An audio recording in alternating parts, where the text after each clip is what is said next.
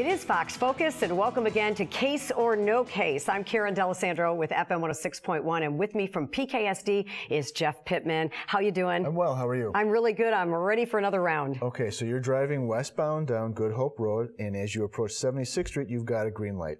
A vehicle coming southbound on 76th Street smashes into your car, blows through the red light, and you're pretty seriously injured.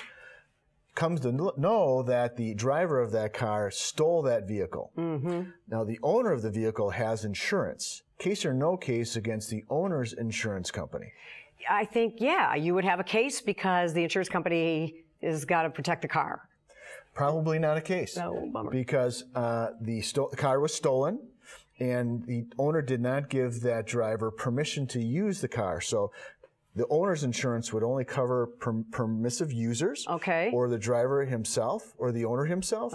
So you wouldn't have a case. But if you have uninsured motorist coverage, you would have a claim against your uninsured motorist coverage because that was a stolen vehicle and there's no insurance. But no case against the owner's liability insurance. All right, that's why uninsured motorist coverage is so important. It's very, very important. These are the things you learn when you watch Case or No Case, or if you contact Jeff or any of the team at PKSD.